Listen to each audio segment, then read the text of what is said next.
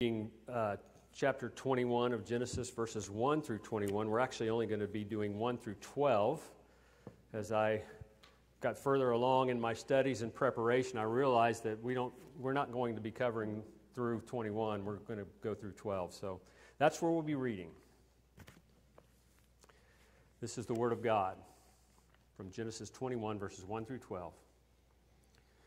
The Lord visited Sarah as he had said, and the Lord did to Sarah as he had promised.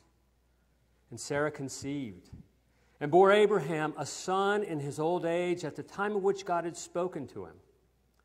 Abraham called the name of his son who was born to him, whom Sarah bore to him, Isaac. And Abraham circumcised his son Isaac when he was 8 days old, as God had commanded him. Abraham was 100 years old when his son Isaac was born to him. And Sarah said, God has made laughter for me.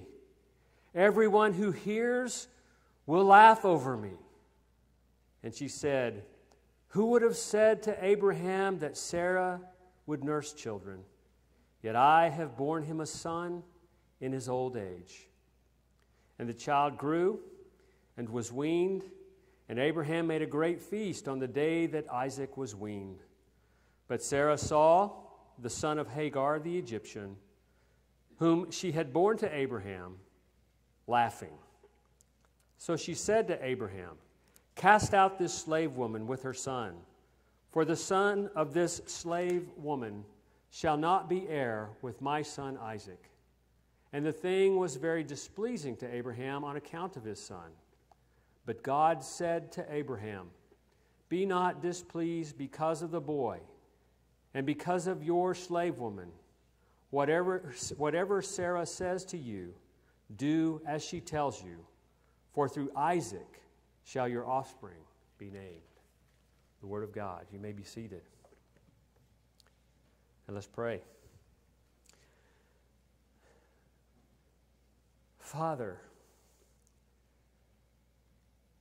this passage, for those of us who have been following along, brings such relief. And Lord, you are a God who brings the fulfillment of your promises, who brings hope. Lord, help us as we look into this passage today, by your Holy Spirit, to be strengthened and encouraged, convicted, but most of all, to know you better and love you more. We pray this in Jesus' name. Amen. Wiley College began classes 2 weeks ago. ETBU begins tomorrow. Marshall ISD begins their classes next week. I don't know when Carthage does. Have they already started, Steve? So they're still waiting too. So in honor of the education system that surrounds us, I want to open with a couple of school-related jokes, especially since one of the sub-themes of our text is laughter. So do me a favor and laugh. First, summer vacation was over and little Johnny returned back to school. Only 2 days later, the teacher phoned his mother to tell her that he was misbehaving. The mother said, now wait just a minute. I had Johnny with me for the last 3 months, and I never phoned you once when he was misbehaving. Thank you for that. And now for the college, more of the college crowd. A sarcastic college professor, of course not ETBU or Wiley or any of those around us. Think of a secular university. A sarcastic college professor asked a class of entering freshmen, will all the idiots in this room please stand up? After a long silence, one freshman rose to his feet.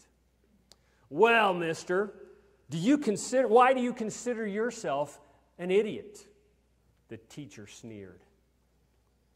Actually, I don't, said the student, but I hate to see you standing up there all by yourself.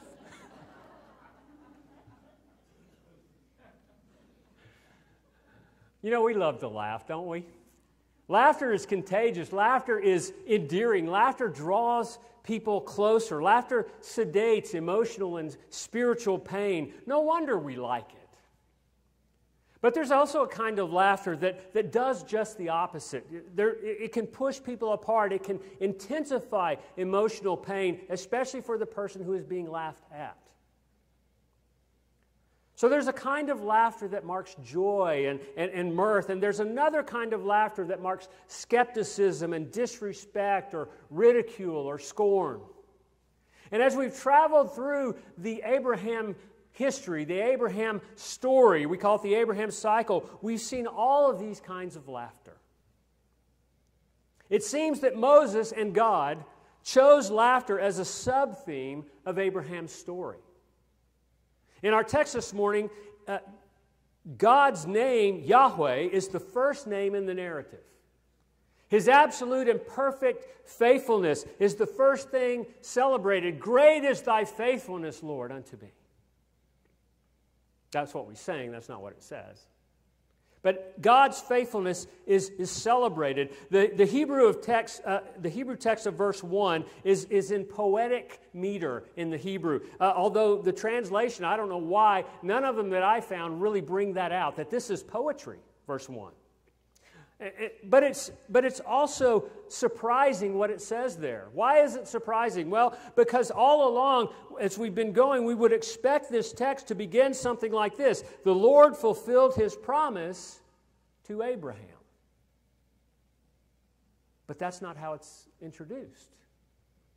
Not only does it highlight God's faithfulness, but it specifically highlights His faithfulness to Sarah.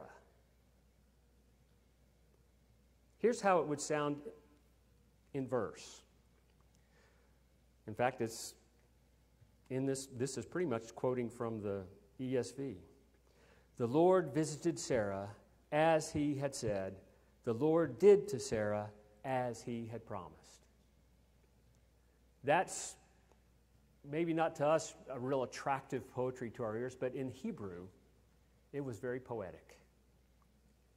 It was poetic because it was the introduction to an important idea, the faithfulness of God and His faithfulness to Sarah. See, Sarah has always ranked high in God's estimation. She has been just as central all along to the promise, just as central as Abraham has been.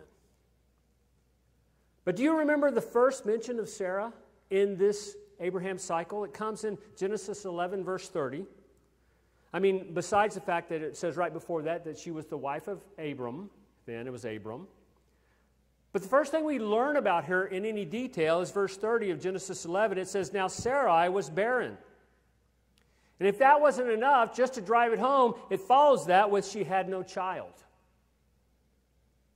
Sarah's despair, Sarah's shame is what we know first about her.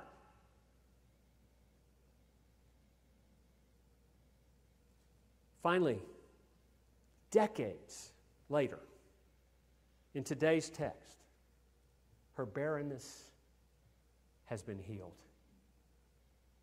The Abraham cycle in Genesis has all along been just as much about God and Sarah as it has been about God and Abraham. And arguably, she has suffered the most. So her relief is the greatest. She's relieved of shame. She's relieved of pain. She's relieved of an unsatisfied longing. It's the first thing we see in today's story. God ministering to Sarah. Well, our text this morning is also filled with laughter. No joke, but lots of laughter. In fact, laughter is the key word, a key word in the text. There's the repetition of the name Isaac, which means he laughs. There's Sarah's laughter at the birth of Isaac. Sarah said, God has made laughter for me. Almost literally, from the Hebrew, God has made Isaac for me. There's the laughter of those who would hear of it. Everyone, she says, everyone who hears will laugh over me. Again, literally from the Hebrew, everyone who hears will Isaac over me. But then in verse 9, there's that different kind of laughter. The mocking laughter of Ishmael, who with the birth of Isaac had been supplanted as Abraham's heir. So laughter, Isaacing, has been a sub-theme all along. It shows up, first of all, in chapter 17. There Abraham laughed at the promise of Sarah bearing him a son. It was a laugh of skepticism, a laugh of cynicism. Sarah followed suit in chapter 18 when she overheard the Lord telling Abraham that this time next year she would bear a son. She laughed too. It wasn't the mirthful laugh, ha ha ha, but it was a you've got to be kidding me kind of laugh. So finally, here in chapter 21, Sarah's laugh is a laugh of joy, a laugh of mirth, and those who love her would join in her laughter. Her shame was over. Her longing has been satisfied. Laughter is a key word in the verses, and so are the words son and born. Each of those words appear, including laughter, each of them appear 5 times in verses 1 through 7. The child of promise was born to Sarah and Abraham. This is a miraculous birth. That's why it's reiterated. That's why it's mentioned twice of how old Abraham is. This is a miracle. God has visited Sarah. Many years later, we would hear of a virgin who God would visit, and she would become pregnant with a child of promise. More on that in a minute. Abraham and Sarah were long beyond childbearing years, and yet Sarah bore Abraham a son. Fulfillment of the promise that Abraham and Sarah would be a blessing would become a great nation, and they would be a blessing to many nations. That was now initiated, that fulfillment. Sarah's laughter of mirth would continue through the ages, even to today. Well, let's relate that to Israel. As you remember, if you've been with us, Moses is writing this to Israel as they wandered toward the promised land. And in the wilderness, if you're familiar with the story, which I think most of you are, in the wilderness they didn't find very much to laugh about. And when they first approached the promised land, matters only got worse. There are giants in the land, they're terrified, and they want to go back to Egypt. There's nothing to laugh about, at least in the estimation of the Israelites. And if they did laugh, it would have been a laugh of skepticism, of cynicism, even of disrespect for Moses and for God. And why might Moses key in then on the mirthful laughter of Sarah and others at the birth of Isaac? Well, perhaps because in a way, Isaac's birth is Israel's birth. Lest they forget, God is their God. They are His people. He loves them. He has covenanted with them to bless them. Moses reminds them that their status as God's chosen people is a great privilege. It dignifies them among mankind. If they really thought about it, they would rejoice. They would laugh with mirth, not grumble. They would laugh like Sarah did at Isaac's birth, because they too were born into the promise of God. But that goes beyond Israel. This goes beyond them. That mirthful laughter doesn't end at Israel. It continues through to that birth that I alluded to a moment ago. The birth of the Son of promise, the Son of the promise, Jesus Christ. He was also a miraculous birth, right? God visited Mary, a virgin. She became pregnant and gave birth to Jesus. And there was joy in heaven and among the shepherds. Great joy, great laughter at the birth of Jesus. And then fast forward to Acts chapter 2. The laughter rings even louder in the great expansion, or at least as loud in the great expansion of the church in Acts chapter 2. Joy, mirth, laughter. Just as Israel's birth came about with Isaac's birth, so does the birth of the church. All who belong to Christ by faith are God's covenant people. The promise has been initiated. Its ultimate fulfillment is sure. We can laugh along with Sarah. But do we laugh? Do we laugh with joy and mirth when we think of the church and our inclusion in it? Honestly, do we? I think we can get caught up in the cultural wind of the wrong kind of laughter when it comes to the church. More and more these days, our culture laughs in derision and disrespect at the church. And usually it's because, not because of something that is wrong in us, but it's because we love holiness, we love righteousness, we love the Beatitudes. Now, granted, there are things in the church to mock. There are hypocrisies to point out, but that has always been true. We're here because we know it's true. We're here because we know Jesus is the remedy, the hope in the midst of our sin, in the midst of our hypocrisies. Our journey isn't over. Our sanctification isn't complete. No one's is. But one thing is sure, it will be completed one day for everyone who is in Christ, because we have the powerful grace of the Holy Spirit working in us, living in us, just as sure as God is faithful and true. Look deeply. Think. Do a little self-examination. Do you scorn the church sometime in your heart? I mean the true church, the one being formed by the Holy Spirit. Do you get caught up in the cultural wind of derisive laughter? Remember this. To laugh at the church is to mock the love of Jesus' heart. To mock His bride. I don't think we want to do that. I don't think we really honestly want to be a part of that. Jesus doesn't. He washes her. He patiently and lovingly sanctifies her.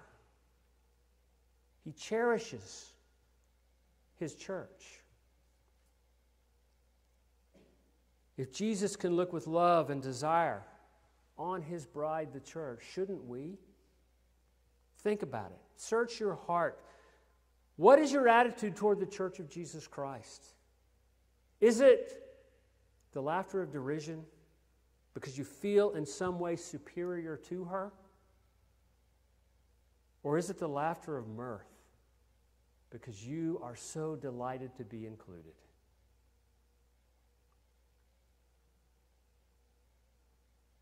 And just one more thought. Do we laugh with joy? Do we laugh with joy because Isaac's birth stands as an allegory of our freedom in Christ? Well, that's kind of an out there question, isn't it? And so I need to give you context for it. And the context for it comes in the second part of what we read in Genesis 21, but it picks up again in Galatians chapter 4. So if you have your Bibles and you want to turn there, turn to Galatians 4. I'm going to read verses 21 through chapter 5, verse 1. And you'll hear in this the resonance, the echo of what we read in Genesis in that from verses 8 to 12 with the Ishmael part. Actually, you'll hear the Isaac and the Ishmael part. Listen to this. Galatians 4, verses 21 through the first verse of chapter 5.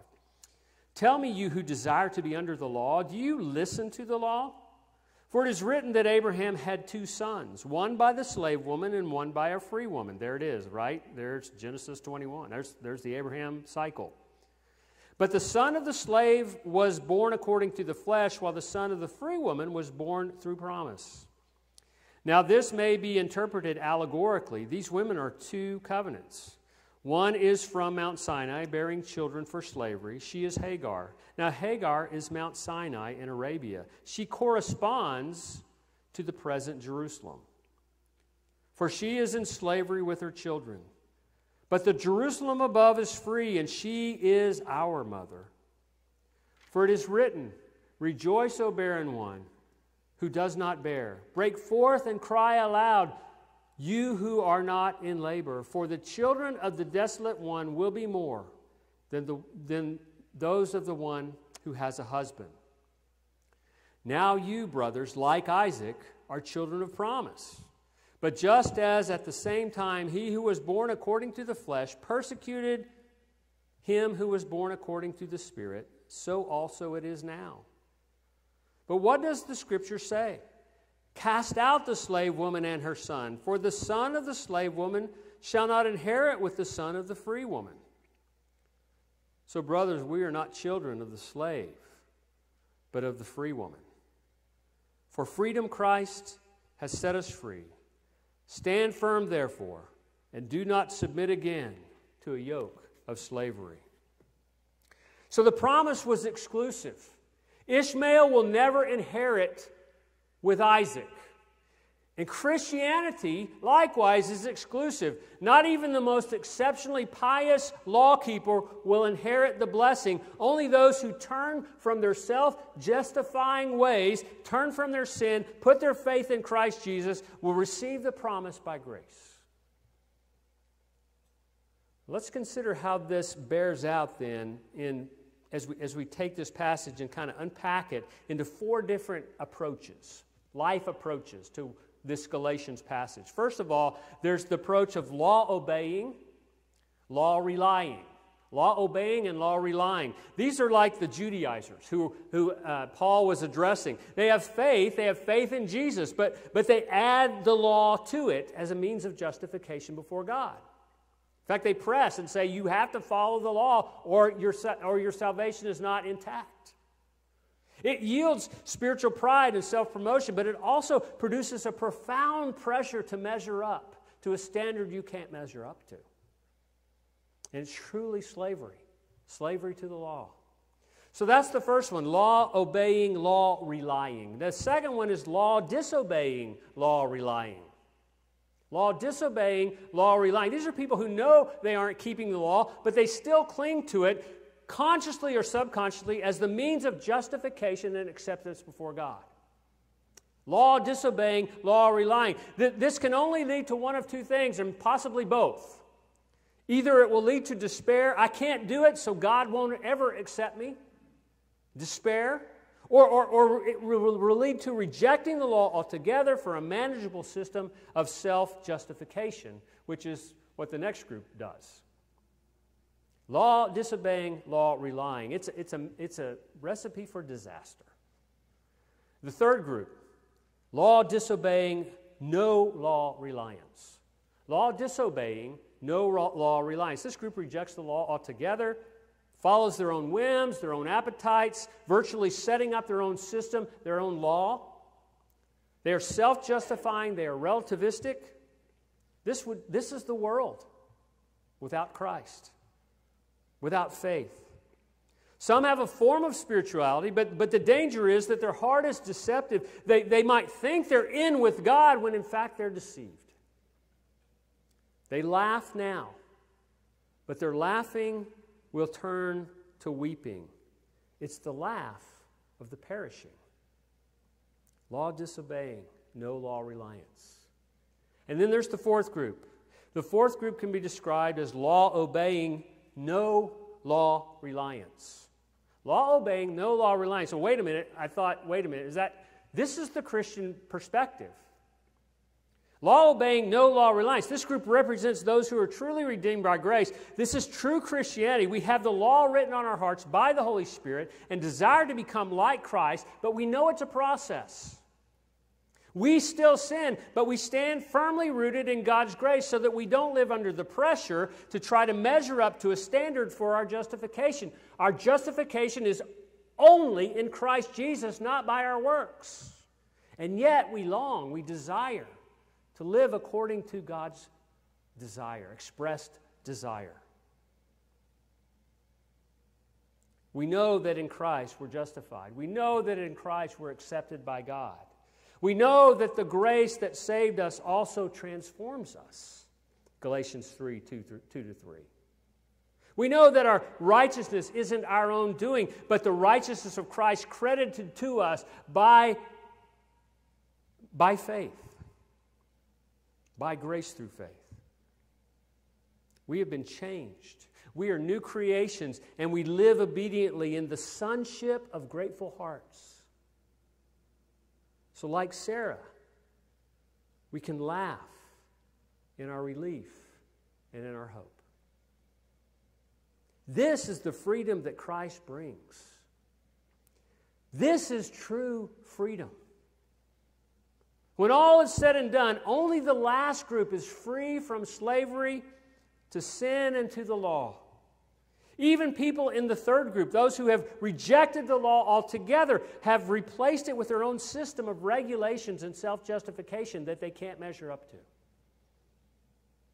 It just becomes another kind of law reliance. So we can laugh. We can laugh along with Sarah and with Abraham. Admittedly, it's hard to laugh in the midst of the suffering of this life. And let's be realistic. Some of that suffering is self-inflicted, but much of it is suffering that comes from living in a fallen world. There are catastrophes around us. There are evils that affect us, not of our own doing.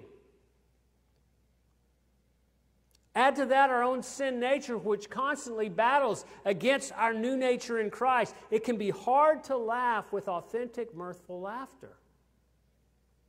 And that's completely understandable. But we can do this. We can look deep down into the depths of our soul prayerfully.